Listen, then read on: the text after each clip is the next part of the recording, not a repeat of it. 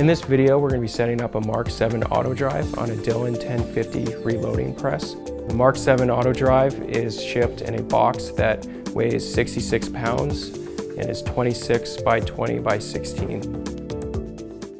What's included in the box when you unpack the Mark 7 Autodrive is the drive itself, the base plate assembly with the motor and our electronics console, power cable for the unit, the belt, zip ties for cable management, a filter for Mr. Bullet feeder, a tablet holder, a belt guard, the tablet with a USB cable, and a SD card for future software and firmware updates, the large sprocket that mounts to the 1050, and the hardware for mounting the 1050 to the Mark 7 drive.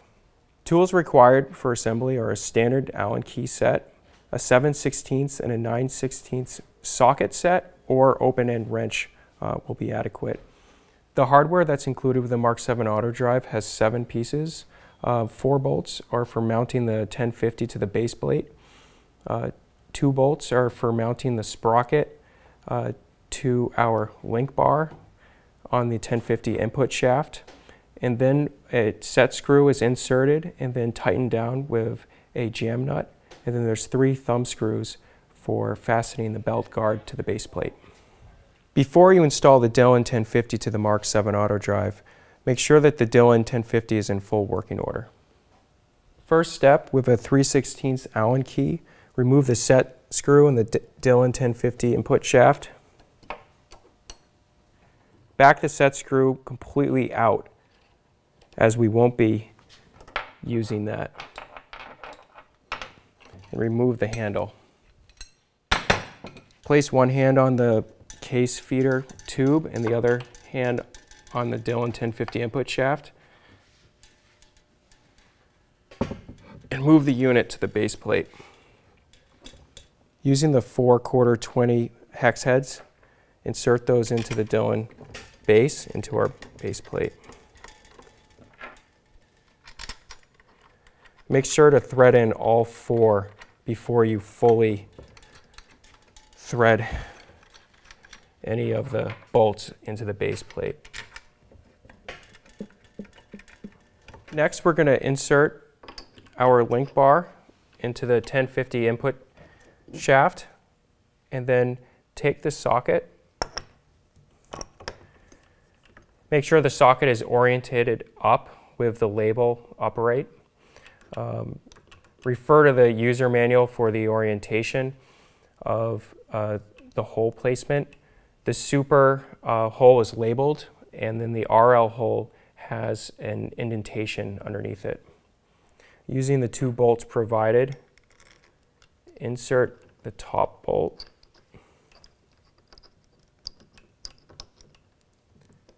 And just get the thread started.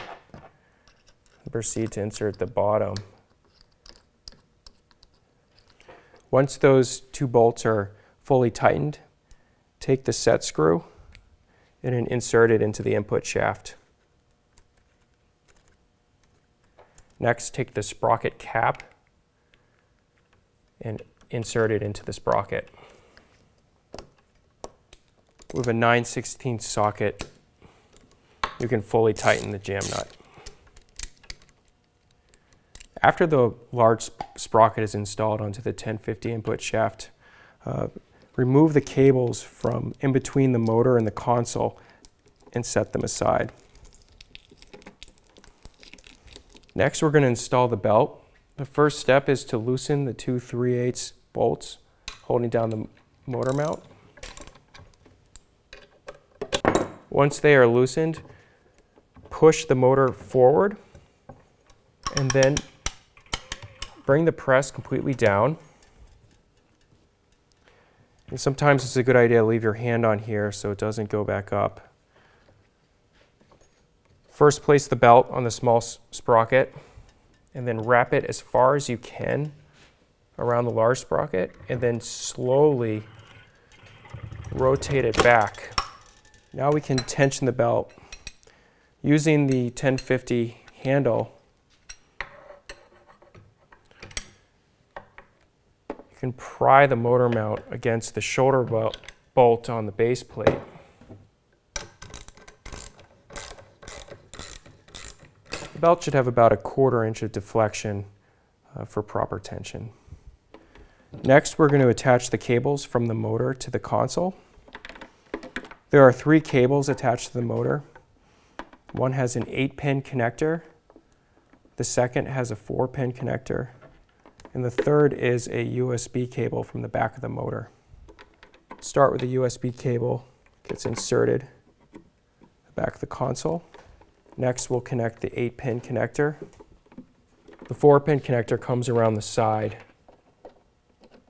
Next, we're going to mount the tablet holder to the Dillon case feeder pole.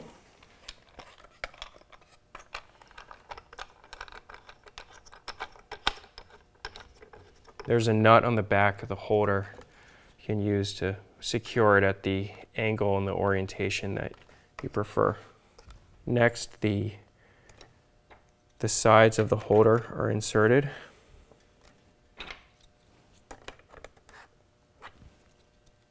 And to lock the side inserts in place, there are small rubber inserts. The micro SD card included with the tablet is not required to run the machine. It will be used to install future software and firmware updates. Place the tablet on the holder.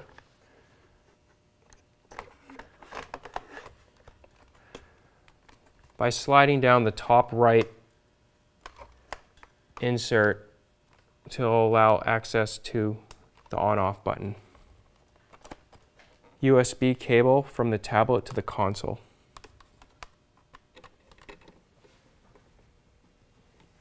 The tablet power cord is located on the side of the console, and that gets inserted right next to the USB cable. All right, next we're going to install the belt guard over the belt.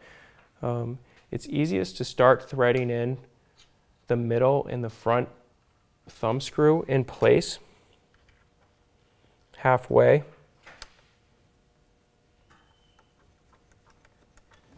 Next, place the belt guard.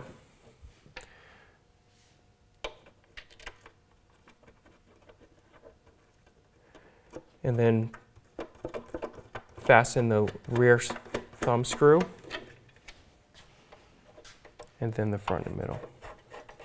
There are 2 style Dillon low primer sensors. This is the old style, where the housing is bolted together. The new style does not have bolts through the center of the case. Our mount works with both. If you have an old style, you remove these 2 bolts.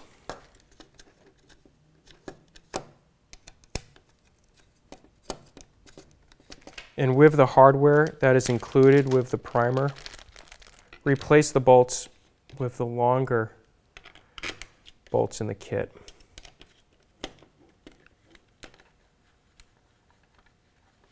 You'll notice that the bolts protrude out the back of the primer. Then you can take our mount and fasten it to the primer with the nuts provided, and then insert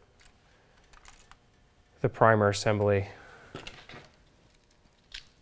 The low primer assembly cable gets inserted into this connector on the console.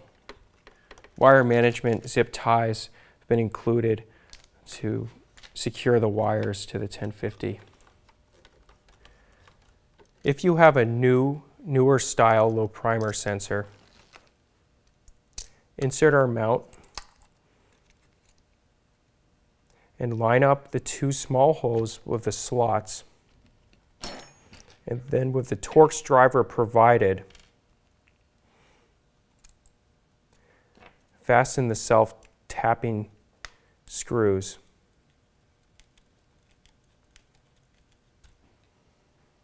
We recommend adhering one of the zip tie mounts to the back of the 1050 right here for the low primer sensor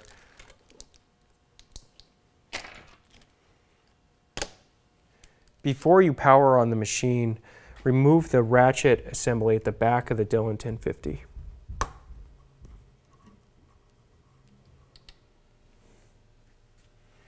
If you have a Mr. Bullet feeder or a KISS bullet feeder, install our filter on top of the micro switch.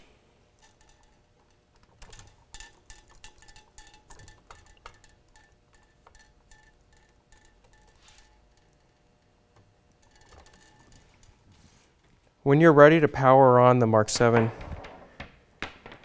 make sure the switch is in the off position. Insert the power secure. When you're setting up the final wiring for the unit, it's important to keep the Dillon case feeder cable and the Mr. Bullet feeder cable away from the cabling from our tablet and from our console. And it's best to power these accessories on a separate power strip from the Mark 7 Autodrive. To power on the Mark 7 Autodrive, press and hold the power button on the tablet.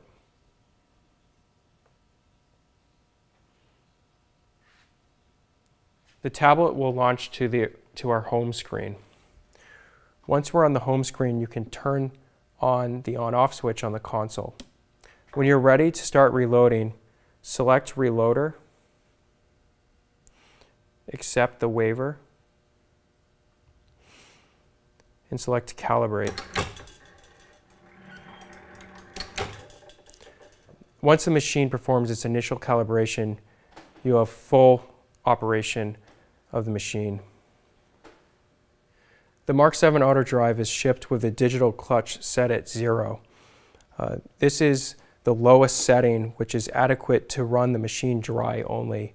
Before you start reloading or processing, increase this digital clutch to a value where the machine runs consistently.